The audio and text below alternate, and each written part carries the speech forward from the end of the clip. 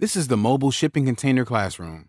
We recycle used shipping containers into classrooms. The idea is to put energy-efficient computers in a container powered by solar energy.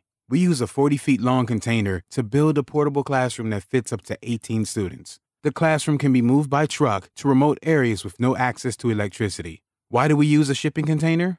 Recycling a container is cheaper than building a classroom. The container has a strong and durable steel construction.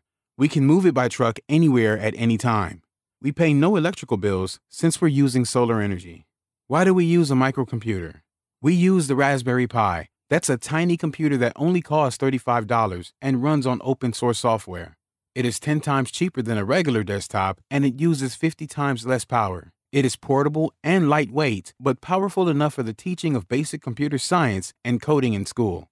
What about electricity? The classroom has solar panels on the roof that can generate up to 9 hours of electricity a day. This is sufficient energy for a full day of teaching. When you back this project, you help us to buy and recycle used shipping containers in useful learning tools. Get more Raspberry Pi in the hands of students. Get solar panels for renewable energy. Let's teach students how to code anywhere in the world. Would you like to know more about our mobile classroom design? Visit us at pi.cerclesocial.org.